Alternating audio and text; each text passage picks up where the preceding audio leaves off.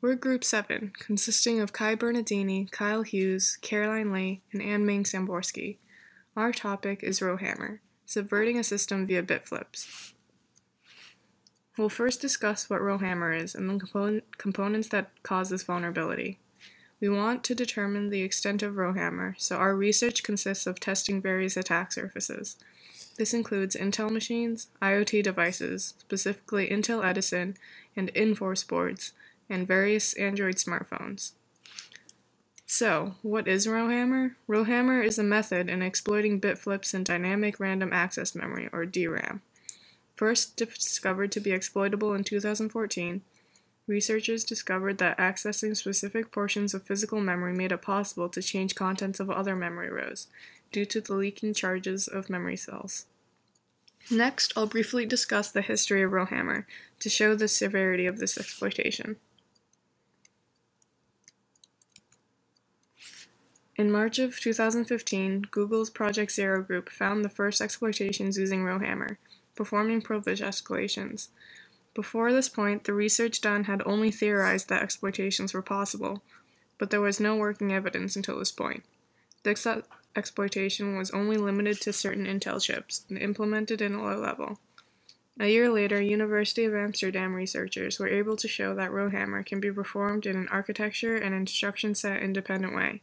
They proved this by performing Rowhammer in a pure JavaScript implementation that runs on Firefox 39. A few months later, the same group presented a way to exploit this further, so that a malicious virtual machine would be able to gain unauthorized access to a co-hosted victim VM running OpenSSH using a new Rowhammer technique called flip feng shui. Most recently, in October of this year, it was shown that an attacker could be able to take control over an Android phone by hiding DRAMmer, a new Rowhammer technique that uses the flip feng shui method in a malicious app that requires no special permissions. To understand how these exploitations were done, it's important to first understand the properties of DRAM and how bit flips are able to occur at all. DRAM chips consist of a collection of two-dimensional memory arrays known as banks. Each bank consists of DRAM cells where each cell contains a capacitor and access transistor. In each bank, there is a row buffer which acts as a fast local cache. Each cell in the row buffer lies at the intersection of a horizontal word line and a vertical bit line. The word line wire links cells in a particular row, while the bit line connects all cells in a particular column.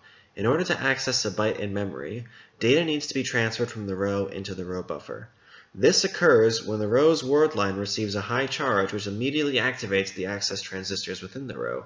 Since each cell is the intersection of both a bit line and a word line, this then connects all the capacitors to their respective bit lines. As DRAM chips scale down and the distance between adjacent cells decreases, it becomes progressively more challenging to prevent DRAM cells from electrically interacting with one another. Jung et al. Observed that repeatedly accessing specific rows, or row hammering, of physical DRAM memory can cause charge to jump and result in random bit flips in adjacent rows. In order to access specific rows of a DRAM chip repeatedly, there are two obstacles that need to be overcome. First, we need to bypass the row buffer by selecting two distinct addresses that are mapped to distinct rows within the same bank. By randomly selecting an address pair XY, and by using the absolute physical address of memory found in proc PID page map, we can determine whether two addresses are mapped to different rows within the same bank. Second, we need to bypass the CPU's cache by eviting the contents of X and Y. On Intel chips, we can simply use the cache flush or CFlush assembly instruction, while on ARM devices, we can make use of the direct memory access. The password is...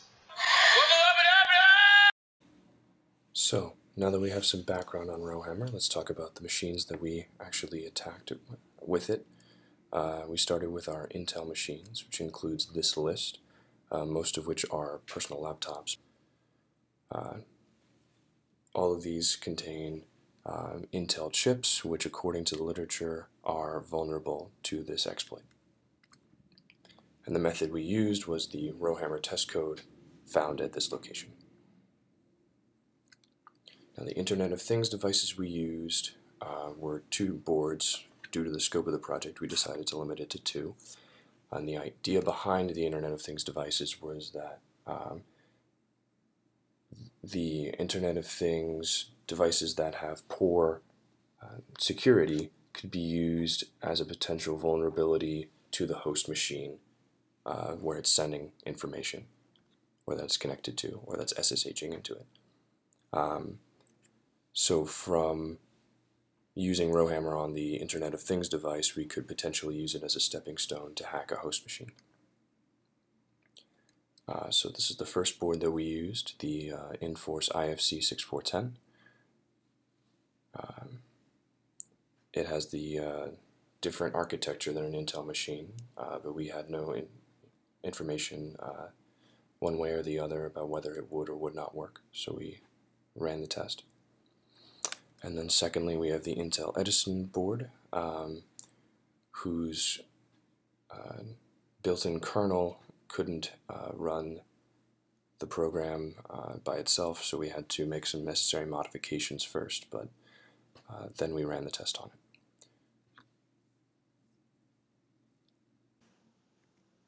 DRAMmer distinguishes itself from other Rowhammer vulnerabilities because it is deterministic. What differentiates DRAMmer from previous Rowhammer exploits is the fact that DRAMmer is a deterministic attack that makes no assumptions about page size or memory deduplication. VUSEC et al. Developed a method that allows an unprivileged application to obtain root privileges by leveraging the predictable patterns of the buddy memory allocator. For every allocation request of size 2 to the n, the buddy allocator will search for a block of size 2 to the n.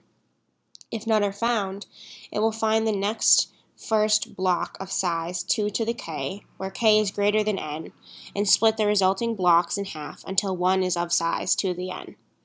Whenever a block of memory is released, the buddy allocator searches for neighboring blocks of the same size to merge, which is the reverse of the previous step. The key observation made by VUSEC et al. Was by massaging memory in a clever way, it is possible to determine the exact mapping of a subsequent memory allocation. More specifically, by exhausting all large chunks of contiguous memory, releasing them, and quickly reallocating them into smaller memory blocks, it is possible to make the Rowhammer attack deterministic. Once a vulnerable location in memory is successfully found, attackers are then able to mount an attack similar to the Google Project Zero exploit.